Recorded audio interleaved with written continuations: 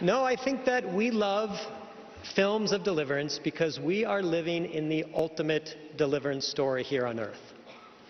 Deliverance is a central and recurring theme in this film called Mortality from Day Zero.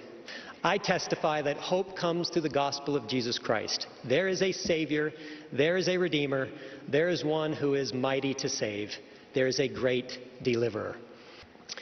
It is important to recognize that trials and challenges are what we signed up for. This road was never going to be easy. The message is clear. We need to call out to God for deliverance. I also believe that there are lessons to be learned while we wait for deliverance. Two things, however, give me optimism and hope in the midst of delayed deliverance.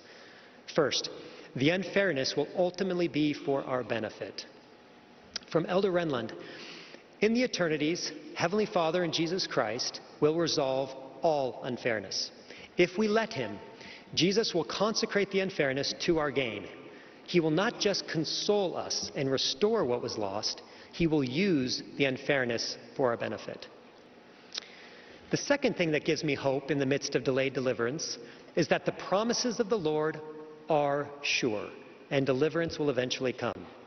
We have made promises to be deliverers, and all around us are people in need of deliverance. They suffer from loneliness, depression, isolation, and sickness. They struggle with school, with work, with their social life, with health. It is my testimony that we can pray to know how to help, who to help, and when to help. I learned that when we see others the way the Savior sees them, we will not only be inspired to help, but we will be inspired to know how to help. And now for the really good news. Spoiler alert. We know how this movie will end. And while we don't know the character arc of each player, we know the grand story arc. We know who the great protagonist of the story is, and we have His promises. I testify that Jesus Christ is our Savior. He is the great deliverer and the hero of each of our stories. In the name of Jesus Christ, amen.